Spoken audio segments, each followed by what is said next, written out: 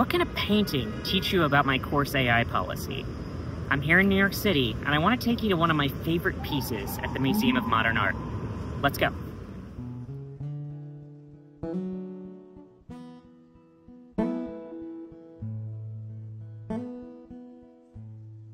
Starry, starry night.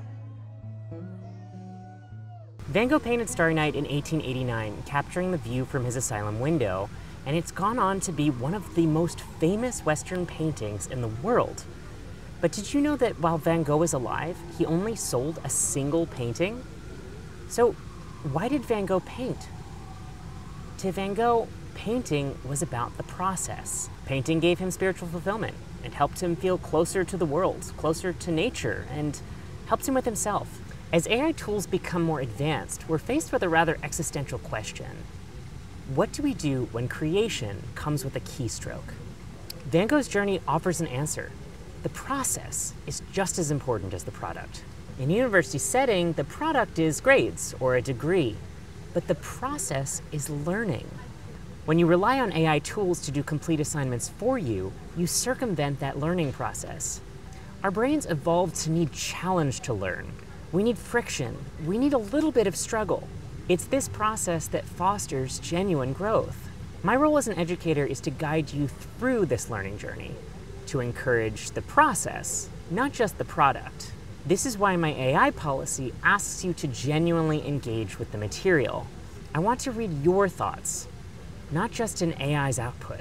I want to foster a sense of trust between us. I want to be able to trust that the work that I'm getting is work that you've done genuinely, but I also want you to be able to trust that I'm the one who's grading your work. I'm the one who built this course. I'm the one that you're engaging with.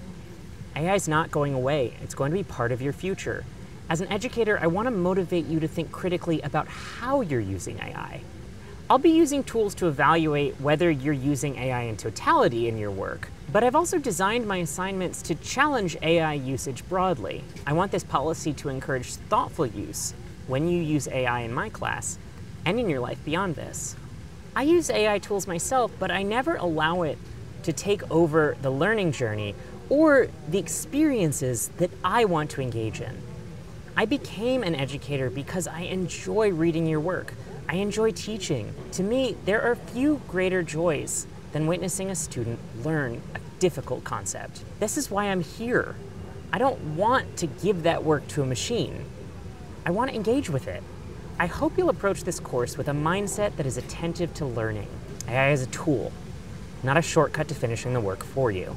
There are many ethical issues around AI, from hallucination and accuracy to attribution and copyright. I encourage you to think critically about these topics as you engage with AI when you complete assignments in my class and beyond. If you want to discuss any of these complex ideas around AI, or talk to me more about your usage and whether it's acceptable, please reach out. I love having these conversations, and I would love to make time for you. So the next time you use ChatGPT or any other generative AI tool, think about Van Gogh. Think about whether your usage is encouraging a learning process or whether it's just replacing that process and giving you a product. Pay attention to the journey that you're constructing. I can't wait to see what you come up with this semester.